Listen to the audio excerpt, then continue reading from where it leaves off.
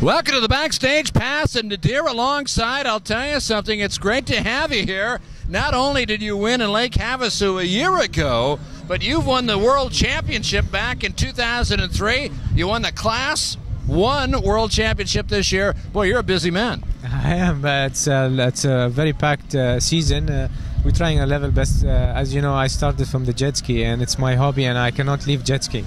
Isn't this great? You come over here to Doha. It's your neighboring country. It's almost like racing at home, isn't it? It is. It's second home. We are happy to be here. The organization did a good job for organizing this race. Everybody's happy, and they talk highly about them. Hey, I'll tell you something. 2011 may be a busy schedule for you. I mean, you're so talented. Are you going to try to run the full tour this year? Yeah, I'm going to try to go for the full tour. I hope it doesn't interact with Class 1, but I think it's not going to do that. But I will do the tour, yeah. Hey, physically, I mean, you're pounding around the water for a full half hour. I'll tell you what, you got to stay in shape for this, and this not only in Class 1. You have to stay in shape for all the classes, especially the jet ski. It tends to take a lot of stamina out of you if you don't not fit.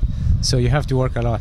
Hey, cool, calm, and collected. This man from the UAE is ready to put on a show this weekend. Let's see if he can do it and repeat a world championship eventually here in 2011, one step at a time. He did it in Class 1 last year. He did it in Havasu. Let's see if he can start things off in Doha here. Best of luck. Thank you very much. Thank you.